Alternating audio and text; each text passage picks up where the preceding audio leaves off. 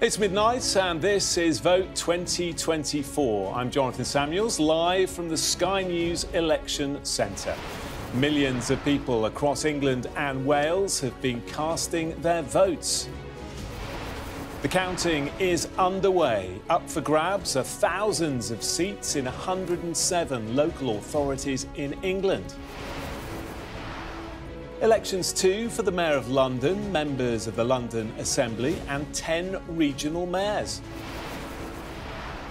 37 police and crime commissioners will also be elected across England and Wales.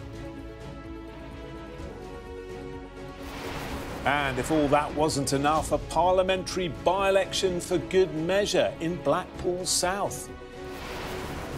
A dangerous moment then for a Prime Minister lagging badly behind in the polls in a general election year. And a challenge too for a Labour leader trying to show he's ready to move into number 10 Downing Street.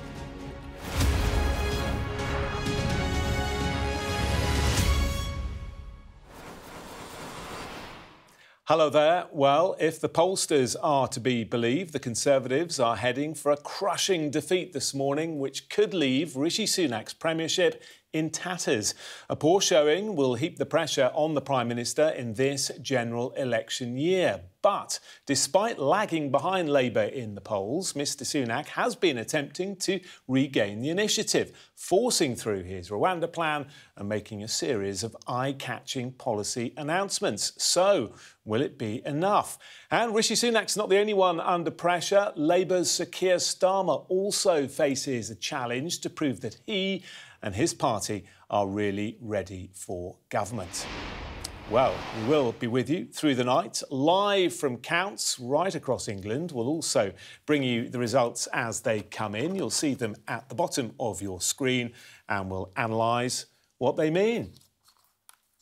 Keeping track of those results and breaking them down for us is our political correspondent, Gurpreet Narwan. Evening to you. And also helping us interpret the data and what it all means is our political correspondent, Tamara Cohen. Tamara, great to see you. A huge amount at stake, not only in the next few hours, but into the weekend. Absolutely. These are a set of election results which will not only tell you who will be running the local services you use every day at a time of significant financial strain, but we have a Prime Minister in a general election year, and these are results which will give us a sense of whether there are any glimmers of hope for the Conservatives. Is this real votes, not just opinion polls? Is there any sense that it's less bleak than the polls look? Or and for Labour, are the sort of gains which we expect them to make tonight going to be big enough to take them all the way to Downing Street? The Conservatives are in little doubt they're looking at significant losses tonight, but we're going to look at whether those numbers show whether Labour are on course for a majority. OK, tomorrow we'll chat more in a second. Right now, let's look at what is happening through the course of the night. Gurpreet is at the screen. Gurpreet. Well, Jonathan, 107 councils going to the polls tonight, 2,500 seats. This is the grid. It's looking pretty drab at the moment, but you can expect throughout the night that this is going to turn into a patchwork of red, blue, yellow, maybe a bit of green in there. About a quarter of these councils, 27, are all council elections. That means all the seats are up for grabs. It means we could get some pretty wild changes in control in those councils. I'm going to talk you through some of the key battlefields in a second. But before I do that, I want to show you the current state of play. Labour are defending 43 councils tonight, Conservatives 18, but both parties are defending around 1,000 seats.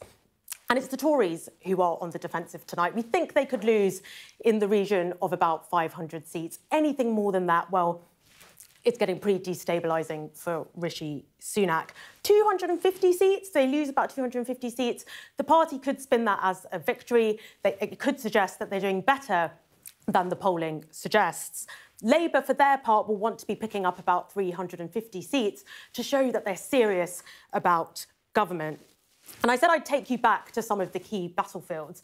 Firstly, the West Midlands. There's a tense mayoral contest going on there, and it's going to be a keen area of focus for both major parties at the general election. Labour will be hoping that they can make ground in places like Walsall and Solihull, as well as Dudley. And further south in Hampshire, well, the Lib Dems will be on the offensive. They'll be eyeing up places like Fareham and Portsmouth to consolidate gains that they've made in nearby Eastleigh. Now, you're going to hear a lot tonight about what this might mean for the general election, with all the usual health warnings and caveats. But there are some lessons that we can learn from history. Take a look at this chart. 1997, Tony Blair's landslide victory for the Labour Party. And you could see that the party started to make ground in local government several years earlier. They became the largest party in local government in the early 90s. The Conservatives managed something similar in the noughties ahead of the coalition government. And take a look at this. Labour have become the largest party in local government. They achieved that last year, and they'll want to build the momentum tonight. You'll notice that we're not seeing anything like the kind of share that we got in the 90s. That's because the landscape of local elections, it's changed a lot. The independents are a much bigger force than they used to be, but nevertheless, Labour will be wanting to add about 350 seats to that.